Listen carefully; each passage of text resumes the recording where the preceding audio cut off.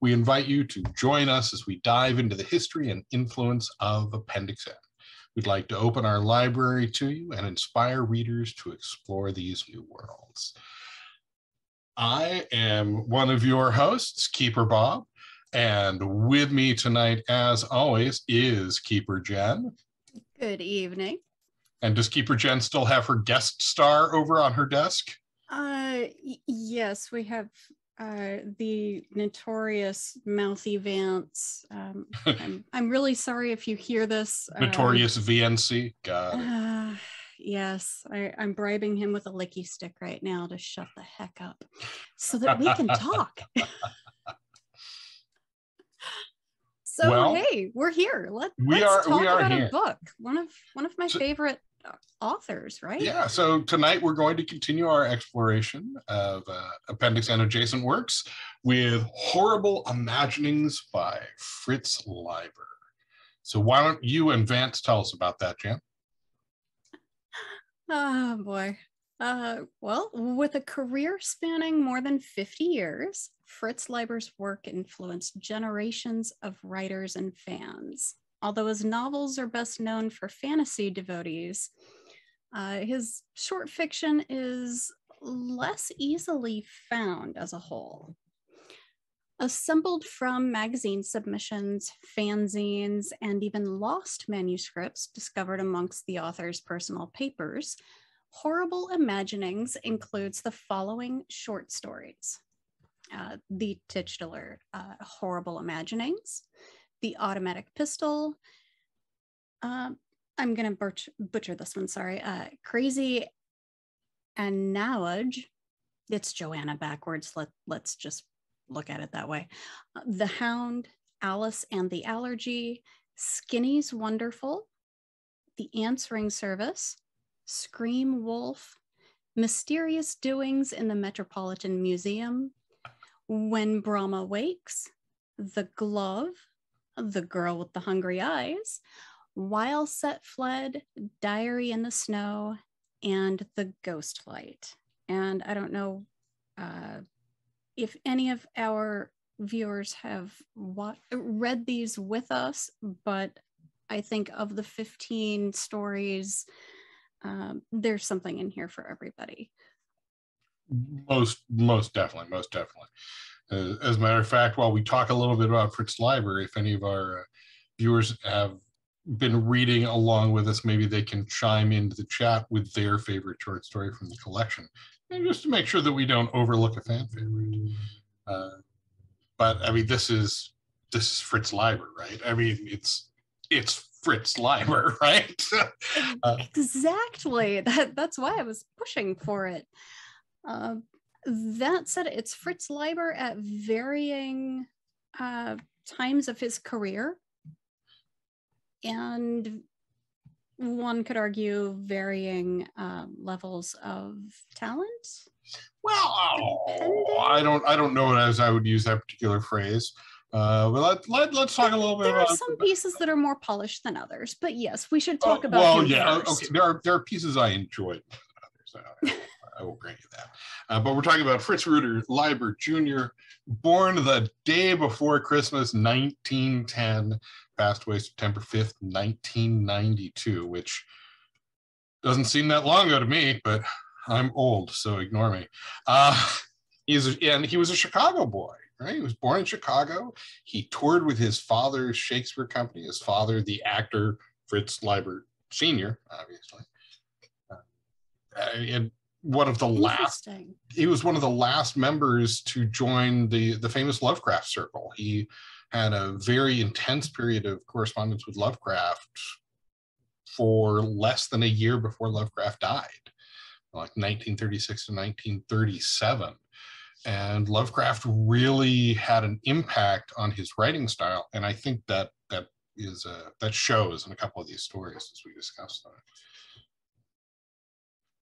His first professional sale was Two Sought Adventure, the introduction of Fafhrd and the Grey Mouser. He sold that to Unknown Magazine in 1939. That's right. That was his first professional sale. He'd had, other small things published in zines and the like, but yes, that was his first professional sale.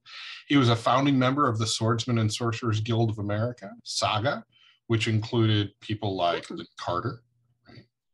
And Okay. of course, as we are all so fond of pointing out, Leiber himself is credited with inventing the terms sword and sorcery in the journal Encalagon. And that was back in the 60s? 1961. And that's one of the reasons I thought this book would be so interesting to go through, because it wasn't just sword and sorcery, because we've done the crap out of Lankmar, right? We've reviewed Lankmar so many different times, and we've had so much to do with of course, the DCC Lankmar setting. Well, and every fantasy city is just a reflection of Lankmar, so that is very true, and sometimes people even admit that that's their inspiration. But no, with the style of writing in these particular stories, I thought it would be really interesting to tackle something that wasn't just sword and sorcery. And it turns out that all of his stories seem to have these elements of mystery or suspense to them, even supernatural horror maybe, but there's always something mysterious going on in almost every single thing that he writes, at least as far as my experience has shown. Yeah, he really enjoyed instilling a sense of suspense into his work, and it really shows in some of the other things that he is known for outside of Appendix N circles. And I have to credit our friend and fan Sfabor, who hooked me up with this quote from Michael Swanwick, who says, "I once asked Leiber if it was not possible that Newan was actually a horror venue disguised by the fact that Fafhrd and Mouser always escaped the consequences of their actions." And Leiber responded, "Everything I have ever written is horror." Yeah. And wow. That kind of makes me think about these other stories even from the Lankmar series in a completely different light. And while it is a great quote, looking at this, I would have to say that while perhaps intended that way, it is not horror. It is not all horror by today's standards, right? I mean, horror the genre of horror has changed just as much as fantasy and science fiction have over the years. But yeah, there's certainly an underlying current of menace, I think, in everything that he does. And I mean, menace is different than horror, though. Well, menace leads to tension. Tension leads to horror. Horror leads to Stephen King. I don't know. But especially with his association with Lovecraft, and even Lovecraftian horror, which is kind of its own subgenre of horror, often doesn't resemble what is typically seen as horror. I mean, there can be horrific elements that aren't malign, but okay, I'll give you that. Yeah, and we'll certainly get to a story that has just that sort of thing in this collection.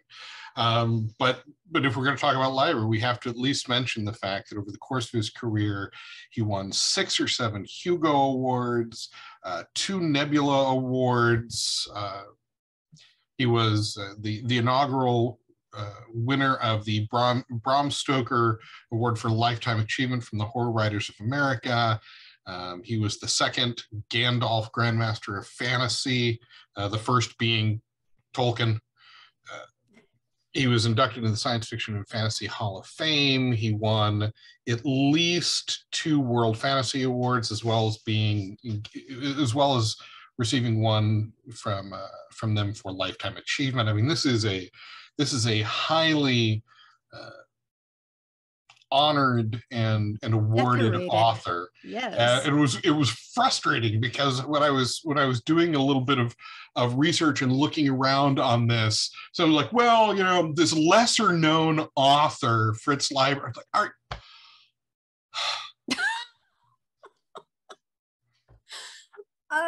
Yeah, that's I a just little painful. I sort of had nothing at that point. I mean, what do you say other than?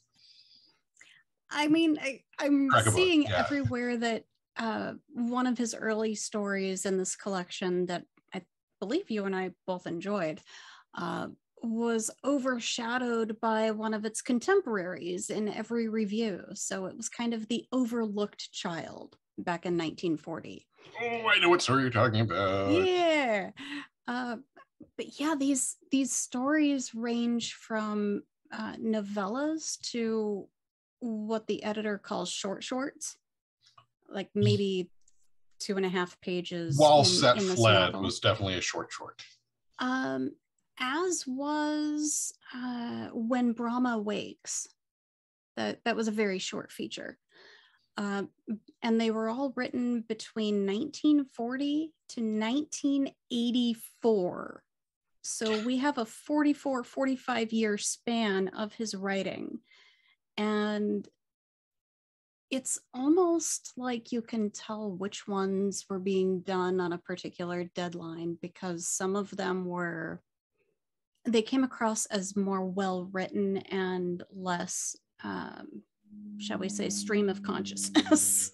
Well, I mean, some of the earlier stories certainly written for the pulps. Those had to be turned out on a fairly quick timeline if you wanted to make money, and you see that in all the great pulp authors, right? Howard, Burroughs, Lovecraft, Ellison, Vance. yeah. They churned out a lot of work because they were writers and they were paying their bills, and that is something that a lot of writers today can't say. So yeah. Well, you don't have to be so harsh on yourself, Bob. I will never pay my mortgage as a writer.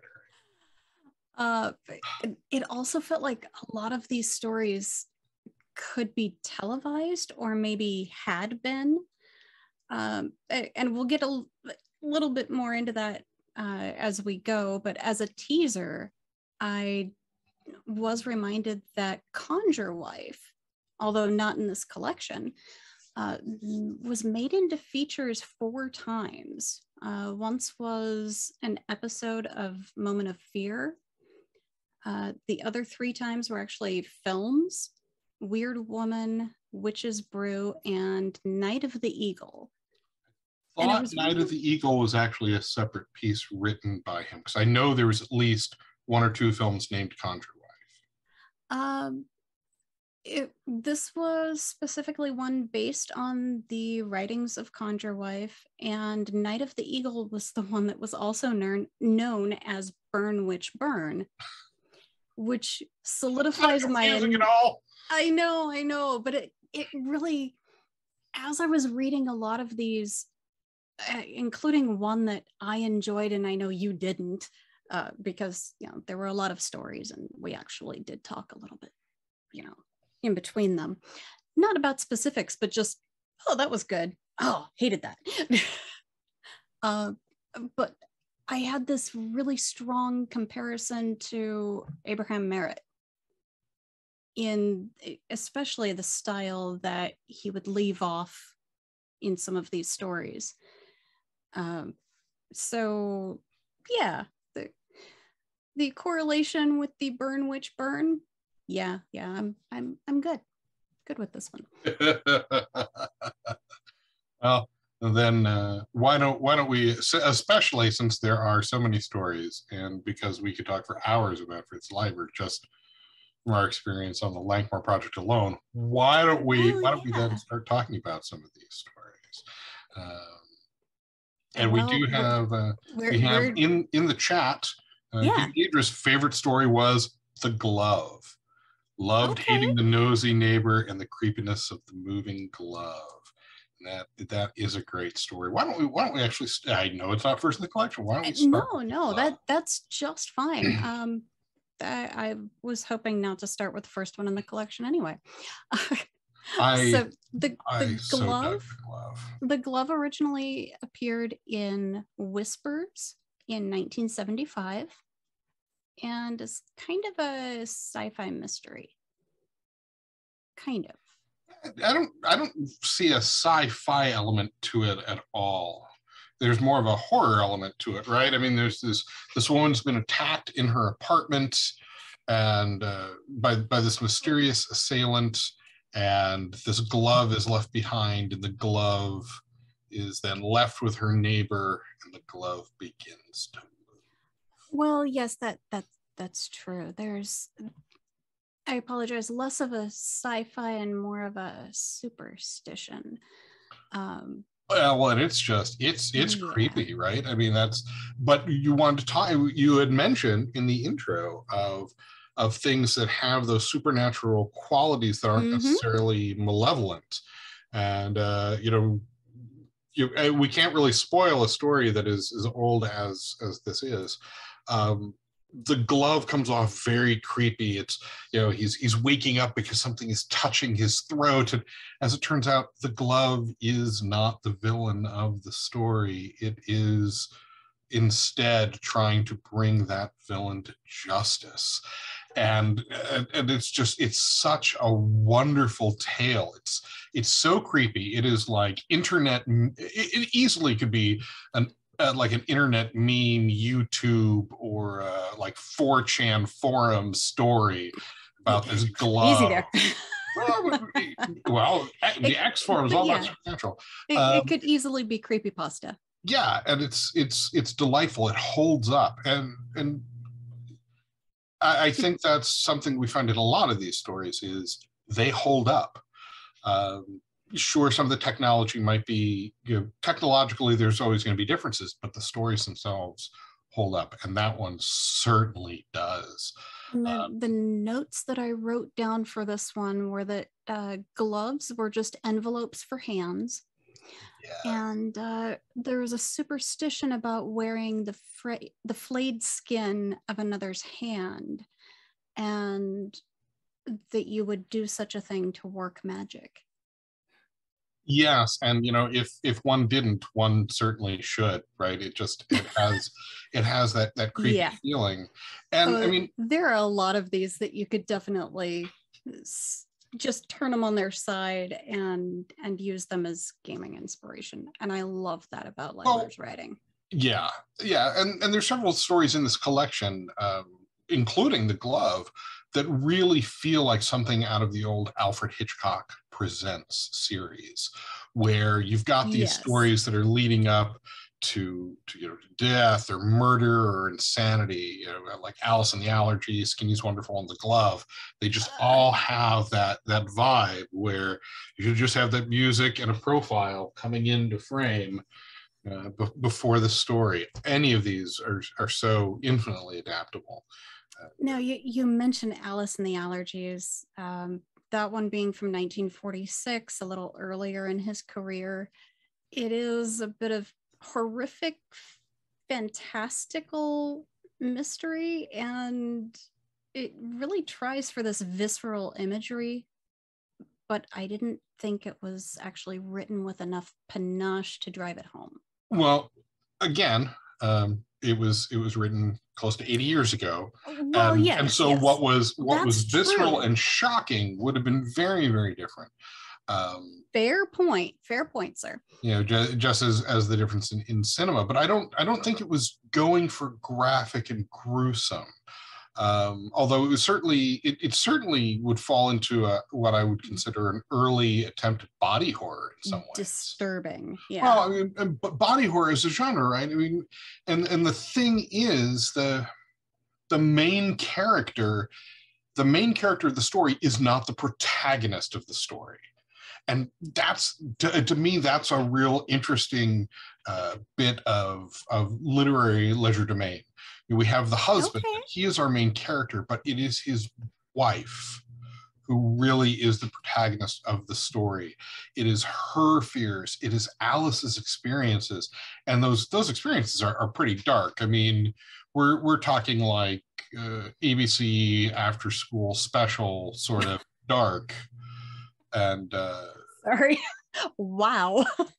well, I mean, really, I mean, that's so it's really dark, and she's having these reactions, and her husband, the doctor, is trying to get to the root of it. But at the end of the day, his experience is far outweighed by hers and her ultimate fate. And it I think that its ending as written was not as commonly used of a trope as it is now.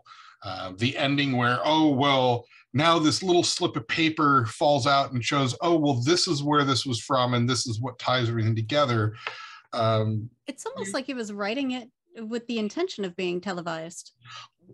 Probably not in 1940, but certainly that sort of thing was used by Rod Serling, who was a fan of Leiber's, as well as, you know, so you saw things like that in Night Gallery, in The Twilight Zone, One Step Beyond, and all of the others. That sort of twist that isn't a twist, more of a reveal. But the fact that this woman has been living in abject terror, and it's growing as her allergic reactions are growing, and then they discover, oh, well, you're just allergic to dust. But we've checked against household dust before. Yeah, that's the one that I'm okay with not giving the spoiler to, because it just didn't sit right. Well, it is a disturbing story, and so I suppose I should give it a little bit more credit for that. But the dialogue and everything, it just didn't seem as polished as it could have compared to other things written around the same time. That's why I was like, well, this didn't fall into my favorite. Well, I mean, it certainly it wasn't among my favorites in the collection, but I mean, it was also written for what? Weird Tales, right? So we're talking fast turnaround fiction. Yeah. So and that certainly shows, but it's not a bad story. It's just, it is a disturbing story, and honestly, it is the type of story these days that would probably come with one or two trigger warnings. So yeah. So there is that. Let's pick one that you liked. Well, I mean, what do you want to talk about? Not that I hated any of these stories, but let's talk about the automatic pistol. I can do that. Adored the automatic pistol. It's one of my favorite pieces in this collection, and I think the best way to think about it is, as opposed to a weird Western, it's more like a macabre mafia story, right? Yeah. I mean, it's kind of its own weird little creepy genre, and that every once in a while a story is generated in. Everything is so subtle as it builds, and there's this uncertainty amongst the characters and the reader, really. Is something supernatural happening? You know, this guy has his automatic pistol. They even refer to it at one point as his familiar.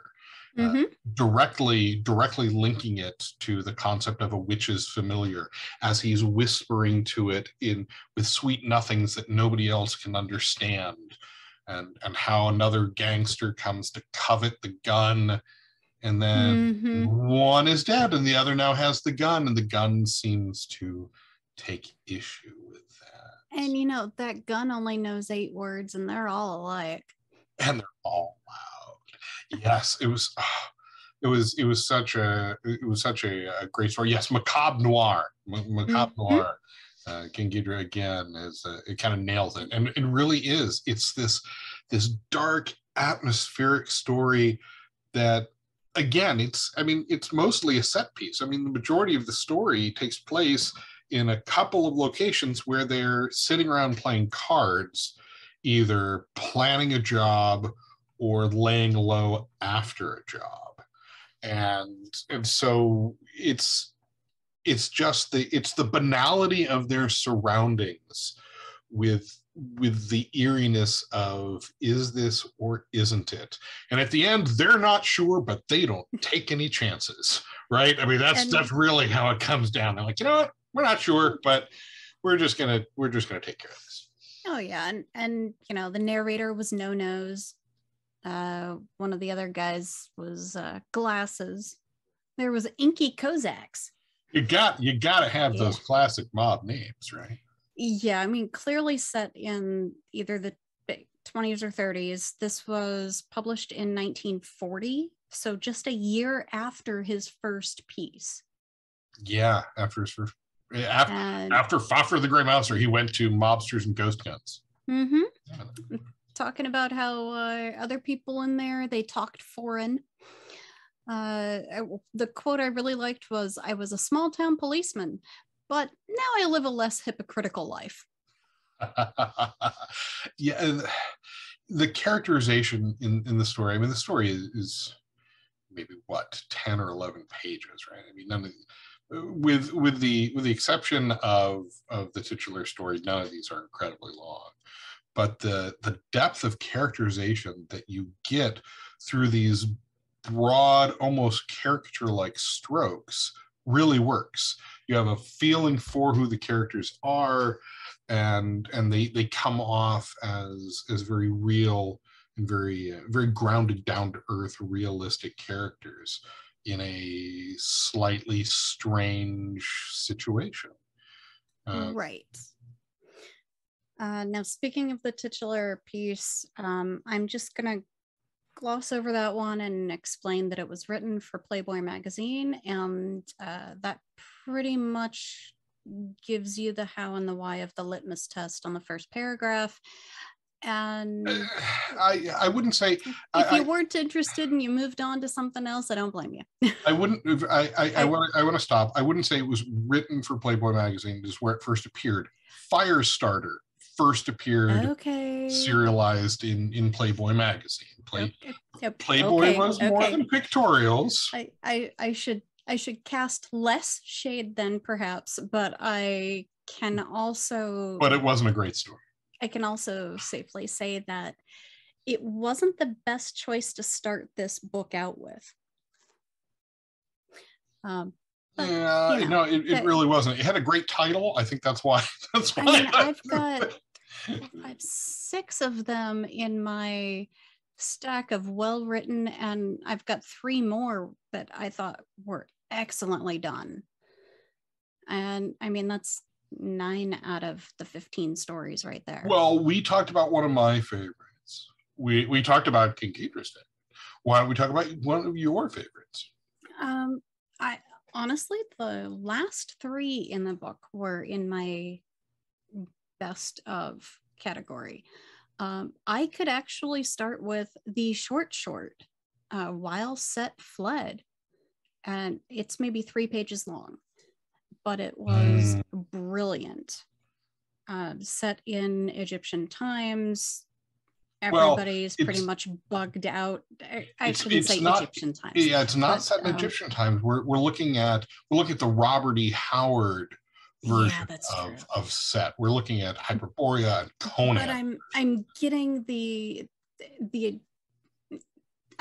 atmosphere from it just in this 3 pages, and they're fleeing because of political reasons and invasions of incoming armies. And so they're thieving from their own house is how it's put. Yeah. And so the invaders find the place has already been emptied. There's nothing for them to loot. They get to the very top of the tower where the quote unquote crafter is. And the crafter is preparing a spell and creating an idol or an effigy.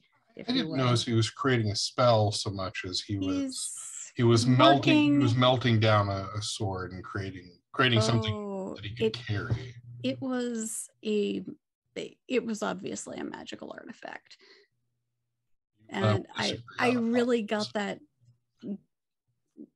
I just thought it was a really good immersive 3 pages.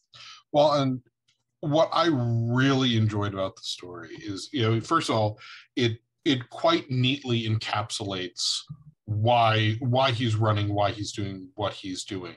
The household servants have already stolen everything else made of bronze because the Hyperboreans prize bronze. He has this bronze short sword. He knows he cannot leave carrying a weapon because he's going to be struck down for certain. So he's melting it down into an idol, into an image that he can carry with him, which is not an image itself of Set, as it is a serpentine woman. But what I love is how everything wraps up as he's trying to finish, and they come in and they behead him, and his body continues pouring for 2 or 3 more seconds before his blood breaks the flow, and the image is finished perfectly without an upper sprue or pore mark. And I really tell me that's not an artifact. Come on. I don't think it's an artifact. I think it is some wonderful imagery. It is by far the shortest selection and possibly the most powerful. It is a very powerful piece. It's a very evocative piece. At least until the next 2 pieces, and one of them I know it was really powerful. At least until we get to the next one. Okay, so let's talk about a story that I think you and I certainly disagree on our enjoyment. Oh, a little bit. Let's talk about The Hound, shall we? I liked it. I enjoyed most of it.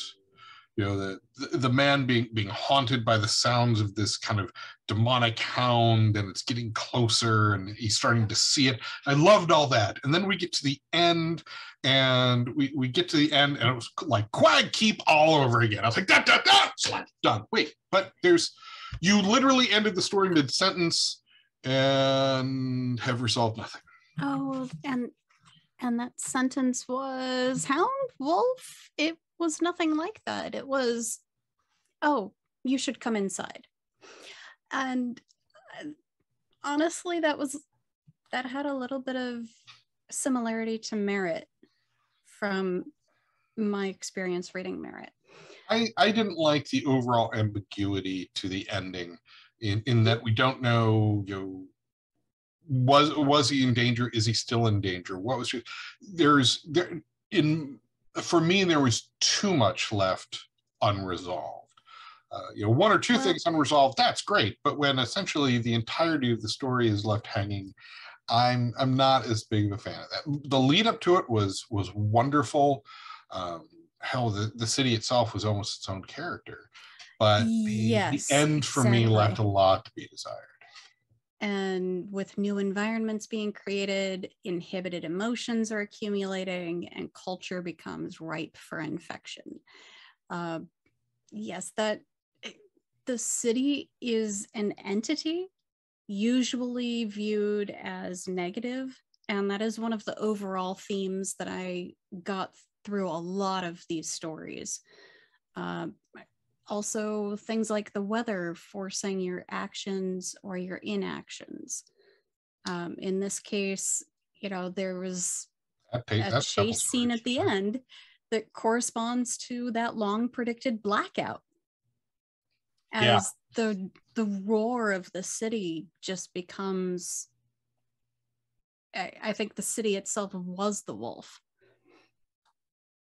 So quite possible. And I mean, there is the whole being pursued and trying to find shelter, and there being a blackout is itself shows a lot of Lovecraft's influence. Lovecraft has a story that is similar, that also doesn't tell us what the horror is, but at least lets us know what happened to the guy.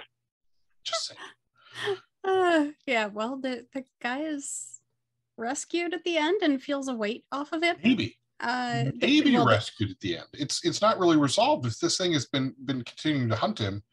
But he felt the weight removed, and overall, just the droning of the city and the louder and louder until all of the sounds just blend into one, and all of the yeah, it's really a commentary on progress in a lot of these as well.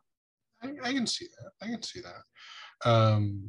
With progress, let's talk about a story that to me felt almost like a piece by Bradbury more than Leiber. Other than I would say the science fiction elements, answering service to me was very Bradbury-esque in that you've got I mean it's one for the majority of it it's really one person. You've got one side of a phone conversation and then other bits that you're not really sure, is that another person on the line, is this pre-recorded tapes, which God, is that current? Because how many times have you picked up the phone? Hello? Oh, I was preparing my answering machine voice. Let me ask. And of course it's a recording. So well, let me counter then. It could actually, besides being a little prescient on that end, the doctor himself is quoted as saying, only get psychoneurotics to take that job. Everyone else demands a social working life. And he's referring to the people who have to take those calls. Yes. Well, and as we learn, and by the end of the story, we know that the person on the other end of the line is real. But I mean, she's in a cubicle surrounded by these tapes that get played to answer general things. And as the story is progressing, because of the way she repeats certain things, you're not really sure through most of it if she's real and this elderly woman is a horrible human being, or if she's a tape and this elderly woman is a horrible human being. And if it's a tape, if it's a tape, I'm a little concerned because one of the things. Well, by the end, we know it's not. Well, one of the things this woman says to the old woman who calls is shining horrors. And shining horrors sounds really, really, absolutely Lovecraft. Well, and again, really influenced by that. This is a piece that would have been perfect for something like the Twilight Zone in the way that it builds, right? Not only does the tension build, but we have that poor woman on the other end of the phone who begins sort of slipping and hinting at things that are later revealed when she refers to the old woman as mother a couple of times, and we start getting to what had happened to her mother. She's like, look, you're berating me because you don't have your medication, but your phone has a teleporter in it and I can put a pill in your hand right now. Well, I don't have one of those. Oh, let me look. I'm sure. So we have those science fiction elements, right? We have doctors flying around in helicopters. We have phones that have transporters in them, and we have matter transmitters. Yes, telekinetic gloves so that you can sign checks from a distance, which the old lady doesn't trust, and frankly, I don't blame her for that part. But the way the entire story builds, and then the pill comes through. And then there's the flow of blood that comes through because she has driven the woman on the other end of the phone to suicide. It is such a dark, visceral ending to the story, especially as the old woman humps and smiles, because sometimes bad people win. And you're right in that was another one where it was told primarily through the dialogue. Oh yes, it was such a great dark story. Oh yeah, one of my notes on this one is that I could absolutely see this televised. Oh yes, well, and speaking of televised, let's talk about The Girl with Hungry Eyes. You mean that one that I was reading, going, I know I've read this story before. I really feel like I've seen it too. Because we watched that episode of The Night Gallery earlier this year. Thank you. Yes. The Girl with the Hungry Eyes was one of two of Leiber's stories that were adapted for The Night Gallery. And it was also made into a feature film in 1995. I haven't seen it, and the reviews that I have seen for it are very conflicting. conflicting. What is the other short? I'm curious. I believe it is The Dead Man. I'll have to look. It was the first one was actually on the first episode of the Night Gallery, and I went and looked to make sure it wasn't one of these stories. It's a man that, when told about a disease, manifests that disease, and when he is told he's going to die, he dies. His wife commits suicide, and the doctor, overridden by guilt, decides to tell him about being alive. And that is sort of where the story ends. Okay. But yeah, the girl with the hungry eyes, fantastic story. And this was actually an Avon book. It wasn't published in one of our short story magazines, like Weird Tales or Fantastic. Well, and Avon did a few collections of their own. What I really liked about the story is the titular antagonist, right? The girl with the hungry eyes, this model who is never really named. The way she's described as this psychic vampire born from like the projected collective desire of humanity, that concept predates something very similar done in a different way, which was the creature of the id in the movie Forbidden Planet. This is a much more down-to-earth version of desires manifesting, but in its own way just as dark and deadly. In that, yeah, I read it with more intrigue or suspense than, say, mystery or horror, but maybe that's because I'd seen and read it before. I didn't think it really fit the mold for. But it's certainly not really mystery, right? I mean, we've from the very get-go. Well, no, from the very get-go, we've got the photographer is warning us about this woman who is not a woman, about these deaths that are linked to her, and the maybe murders, and how he's seeing he follows her, and he sees her with this man, and the next day that man is found dead, but there's no sign of violence or anything, and he is confronted with the revelation of exactly what would happen and how it would happen, and he manages to resist and flee by the end.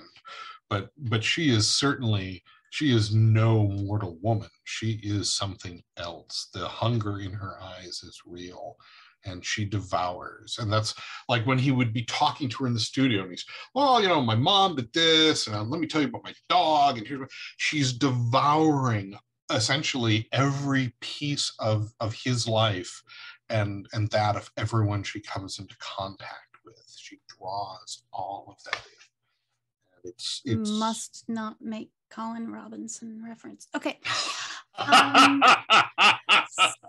I am what we do in the library. Yeah, I'm not sure about that one. I love that. It was a good story. It didn't excite me as much. Again, maybe because I'd already been exposed to it. I thought, just as kind of a one-liner here, I thought Scream Wolf was almost a perfect mystery without carrying that Sherlockian level of intrigue. And really, I would recommend that one for all crowds. I think we have time for maybe 2 more tonight. Well, then let's. What? I was going to say, then we should definitely discuss Diary of the Snow. Okay, I was going to save that one for last. Well, then let's save that one for last. Because I know that we both loved that one. I have to say that I really, really, really enjoyed The Ghost Light. And it was one of his later writings. It was 1984, which kind of makes sense with the fact that it felt like I was reading one of those old short stories by Dean Koontz or Stephen King even. It's another that I could totally see televised. and the ending was fully satisfying. It was like the antithesis to The Hound for you. Yeah, no, the ending of that story was very satisfying, and it's very creepy, and it's funny because really the last two stories we're going to talk about both are shades of Lovecraft's From Beyond in different ways. In the Ghost Light, we have the strange mechanism that is kicking off these weird vibrations that are sending clouds of paint out, and it is a very eerie story. I would say, to me, I wouldn't say Kuntz so much as it felt more like John Saul. More like there was a child in danger. Child in danger automatically is a John Saul story. I'm positive. It was John Saul, but well, it wouldn't fit for Dean Koontz either because it was set in San Francisco as opposed to New England. But it's another case where the weather is clearly forcing their actions. Almost certainly. And the city was viewed as negative. Yeah, the minute they got back into the city, it was totally oppressing. I mean, there more commentary on progress and complacency, and well, just the imagery, the personalities, the imagery of the ghost light, this eerie kind of greenish night light. It was green and blue panels. Yeah, that's supposed to make the kid feel a little bit more confident. But what I absolutely love, and really I adore this moment, the kid wakes up and the night light's on and he's freaking out because Grandpa had come through and saw the nightlight wasn't on, so turned it on, not realizing kid wasn't sleeping with the nightlight anymore. So the kid goes to sleep without this nightlight, wakes up with creepy light. I'm like, yeah, I can see that happening. The ghost he probably saw was Grandpa, but it is such just a creepy story, and it's got good elements of human. I mean, good human elements as opposed to just telling the story through dialogue, and it's got a little bit of everything. And it's one of those stories where, I mean, we've got the portrait of Grandma, essentially, right? Who is since passed, and no one's really sure of all of the circumstances around her death, including her husband, who by the end, Grandpa's starting to think that maybe he had a little bit more to do with that, but he was drinking and wasn't sure. And this is why he doesn't drink anymore. And so, but at the end, he's been driven back to drink. But we have this story of a vengeful spirit seeking justice upon someone who doesn't even remember the crime. And so that really kind of ups, in my opinion, the sense of horror, in that it's something that you don't remember. It's not that he's buried this. It's not that he's hidden it away. It's he was a drunk and he got blackout drunk. And well, I remember being blackout drunk. And the idea that someone is dead while I was blackout drunk would be terrifying. And what really happened? And so there's that entire sub level that, in my opinion, it really has more suspense than the horror elements of the story. No, I fully expected in this torrential rainstorm, they get the warning that there's going to be a mudslide or a rock slide, and they're on this really fancy house overlooking the Bay Area, so they've got to evacuate. I was fully expecting the guy to get back there and find the house completely gone, because he says, wait, Dad hasn't actually gone to where he's supposed to go. Let me get the wife and kids safe, and then I'm driving back up the mountain. I have to go. Gotta find out. Yeah. And I was fully expecting, in the spirit of The Hound, the house is gone, or the mudslide takes him in his car and he's never seen again. Oh no, he actually makes it to the house. He's able to go in the house. He's able to see what has happened to his father. We get that very Roger Corman, Vincent Price horror reveal at the end. That's a really good way to put it. And he is able to get the heck out of Dodge. And once he realizes there's nothing to be done here. And for a moment, the rock slide seems to want to take him, and then it veers away. Yes. Like it's not his fault. Like it's like there is an intelligence behind it. Exactly. And speaking of guiding intelligences, then let's speaking of the weather forcing your actions. Harry in the snow. Oh, I mean, this really is From Beyond. Although it felt like I was reading a John Carpenter script. Diary in the Snow, 1947. Sure. John Carpenter did Prince of Darkness. Prince of Darkness was Lovecraft's Lurker at the Threshold. It's a Lovecraftian story. Yeah, no, I'm totally with you on that. And this one first appeared in Knight's Black Agents, where Leiber was still going by Junior at the time. Somebody really cool got me a copy of that. And this one, I thought the story unfolded wonderfully. It had exactly the pacing that it needed to. But this is such a very clear and literal homage to Lovecraft's From Beyond. From the strange bluish purple violet energies from the aurora above, to the strange unseen creatures that are coming through carried by strange energies, which in this particular case are radio waves. And the guy he's staying with doesn't know anything about this radio show that he's been listening to. And no, there's no such station. You're just hearing a whole bunch of static. Exactly. As opposed to the ultraviolet, we have radio static. And the fact that the reason the characters live so long is because the person he's staying with is so aggrieved that he keeps waking up in the middle of the night and turning off the radio.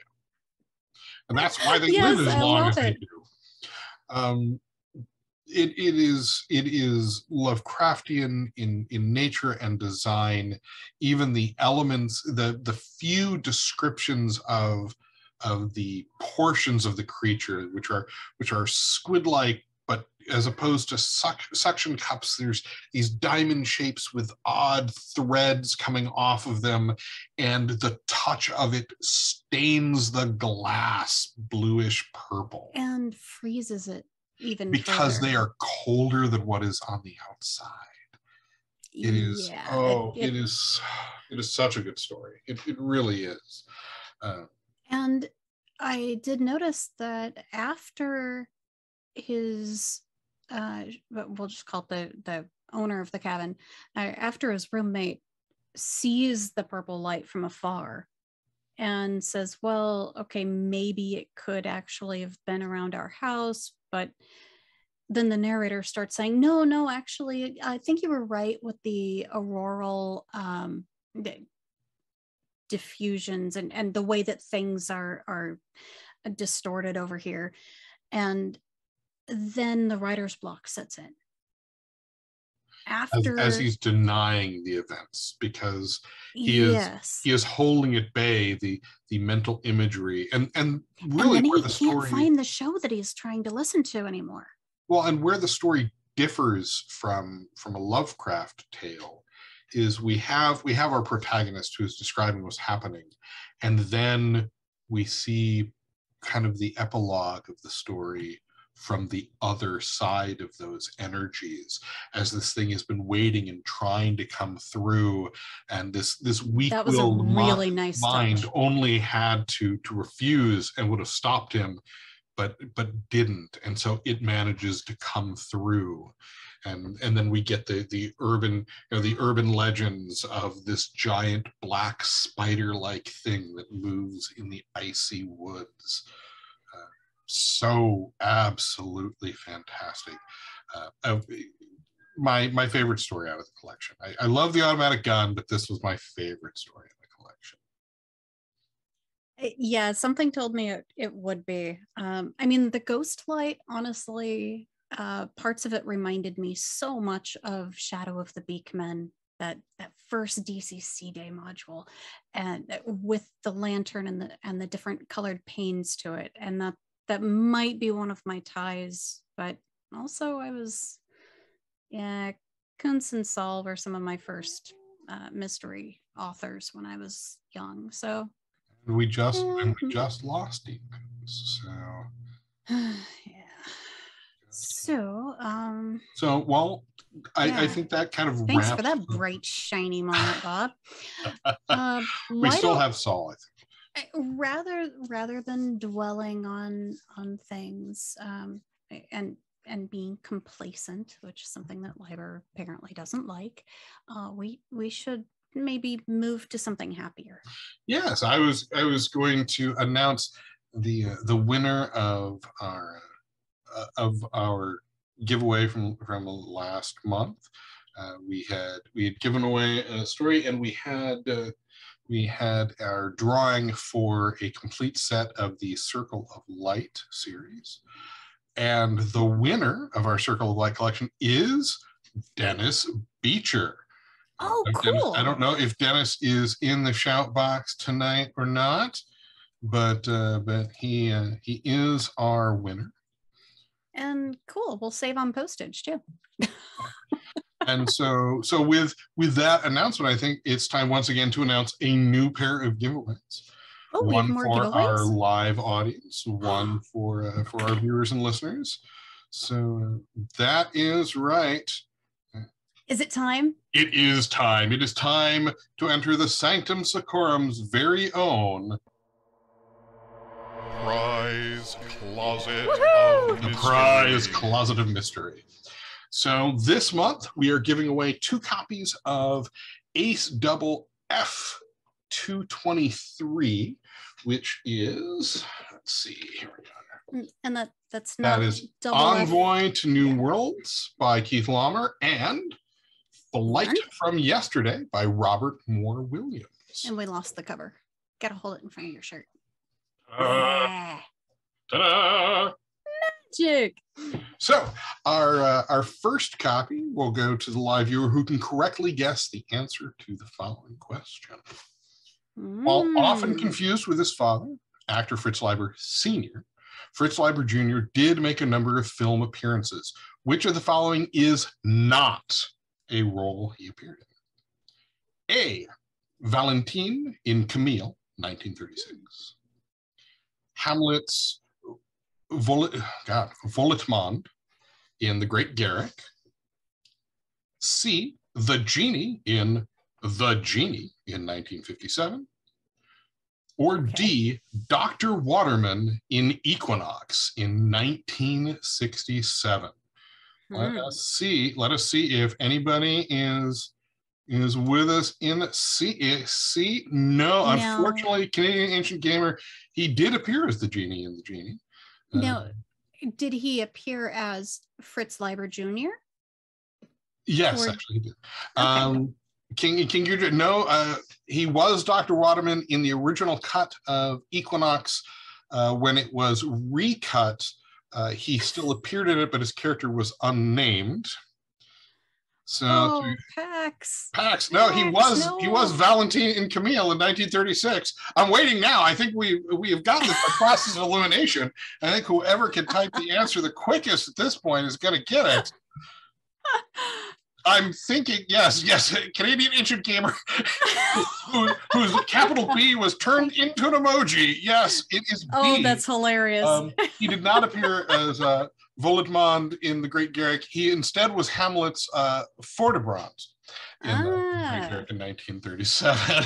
So we do have a winner. So Canadian Ancient Gamer, go ahead and drop us your contact information. Oh, that's too funny. The hub at sanctum.media, and we'll get no, Pax was thinking that 1936 was too early. That's why I was asking. No, 1936 was his first appearance, and that's why he was still going as Jr. Actually, in Valentin, now that I'm thinking about it, he was not credited. A lot of his early roles, he was not credited. He appeared in alongside his father in a version of The Hunchback of Notre Dame. Wasn't credited in that either. So, but yes, we have. Okay. that was fun and exciting. And if you didn't win the trivia question, or if you're simply listening to a replay of this show, you can enter to win the second copy of said featured ace double by simply dropping an email to thehub@sanctum.media with your name. Entries should have the subject line, Prize Closet of Mystery. All caps give you bonus points. And that also means the rest of you here in the chat too. Yes, indeed. Yes, indeed. And so now first of all, we should mention next month. Oh, yes. Next month, as we will be en route to Gamehole Con at our regular time. Yeah. We will instead be coming to you on the special day of October 30th, Sunday, October 30th. Sunday. Sorry. You can't not. You came for the book, but you only need the binding. I don't know. I've spent too much time with Jim Kitchen. Yeah. So this, of course, comes to us. Which author novel should we read for next month? And before we throw up the poll, we'll run through these real quick. We have Hugo Gernsback, who was the man the Hugo Awards were named after. And his book, Ralph 1, 2, 4C for One Another. 1, 2, 4C, 4, 1 plus. H. Rider Haggard's She, A History of Adventure, which has not been out of print for 145 years. So that should be fairly easy to get. We have William Hope Hodgson's The House on the Borderlands, which was a book that was directly praised by Lovecraft. And entering our poll in honor of Halloween, Roger Zelazny's A Night in the Lonesome October. I think you stacked the deck here, Bob. Let me tell you, when the vote goes live, I know where I'm going. And it's gone live. I know where I'm going. Keep in mind, I'm fairly certain that Elena has things set up. If you really kind of want to cheat or weight your vote with channel points. Oh yeah, we have channel points. We forgot to mention those. You can do that. You could have been like asking for weird random facts from Bob. Channel points. Okay, so in the meantime, Bob, give us a random fact. A random fact. Why do you go for... let me rephrase that. Why are you voting for Zelazny? Why are you throwing extra points on it? Because I am.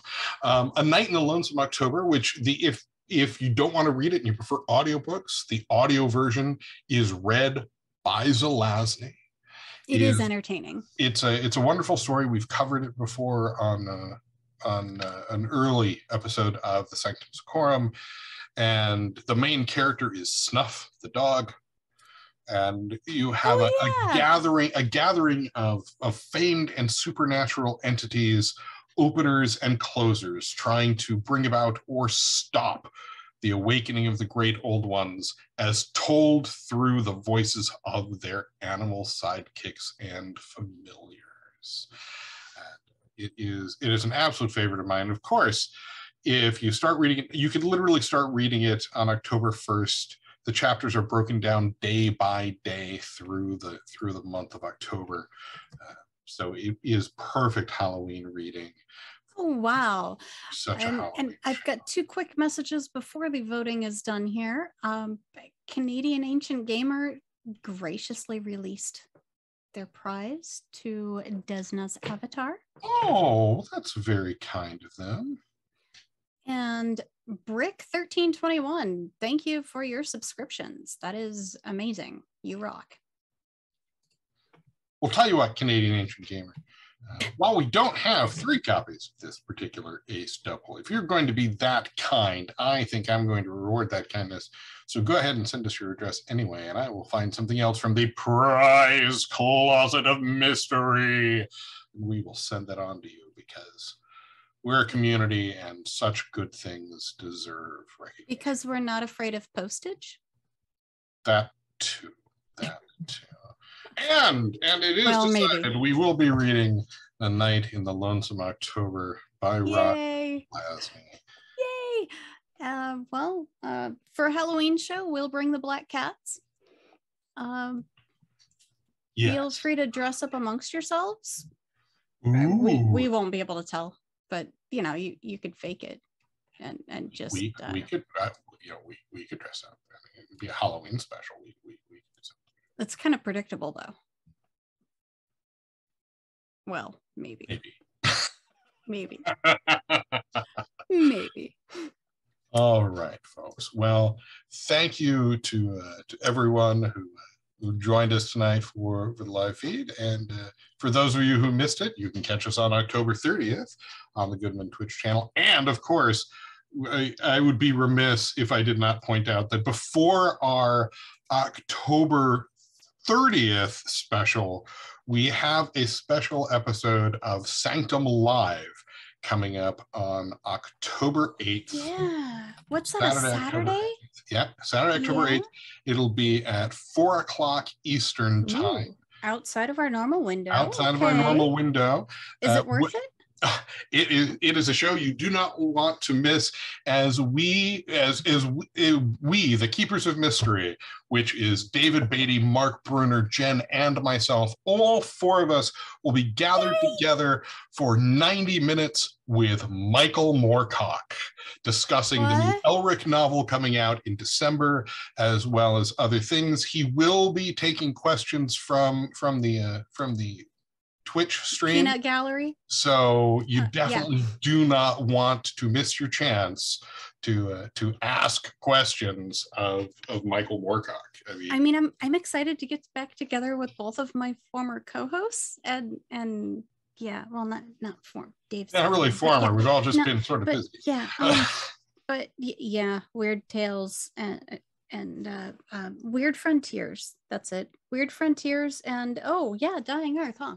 Yes. And now, yay! I get to cram all the Elric into my ears. Yes, and because it's on at 4 p.m. Eastern, it means we will be on early enough that our friends across the pond over in the UK. Oh. What a good Germany, idea, Bob. Everyone in Europe will have a chance to chime in as well. So everyone in the community is going to have their chance to hear the show and attend it live and get their questions answered. Oh, and thank you very much, Canadian Ancient Gamer, for the sub. That was very kind. Yay. Yeah.